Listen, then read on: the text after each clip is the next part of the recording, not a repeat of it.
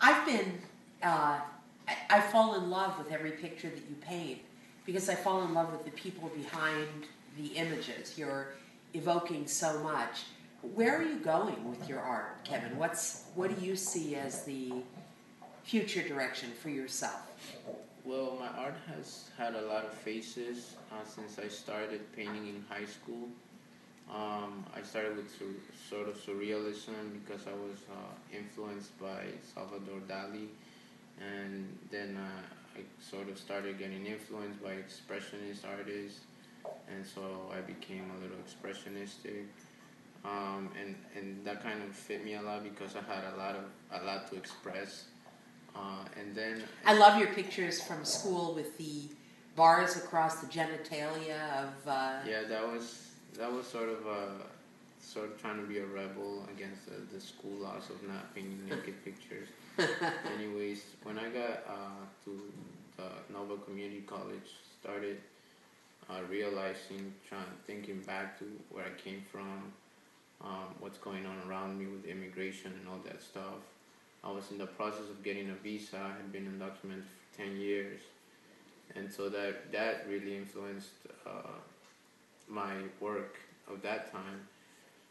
So I started going out and taking pictures of the daily workers to stand outside of some money to send their families, and yet they didn't think it was really worth it because their family needs money, but then their kids are telling them, "Come back. We don't want the money. We want We you." miss you, Dad. We miss you, Mom. Yeah. So a lot of those people struggle, and I feel like those people should be sort of recorded, remembered in time, not forgotten.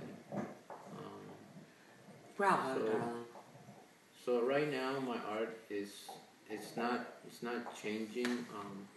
I just want to become really skilled to be able to tell better stories. Like a writer wants to become a better writer, and then he can write better books. It's not changing.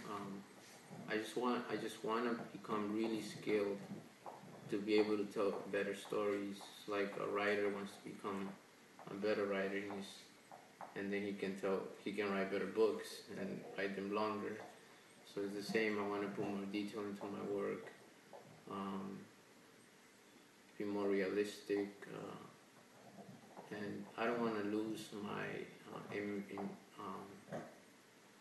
I don't want to lose my way as an artist that talks about what's going on around me. Yet for a little, and then hopefully I'll be getting back to that in a couple of years.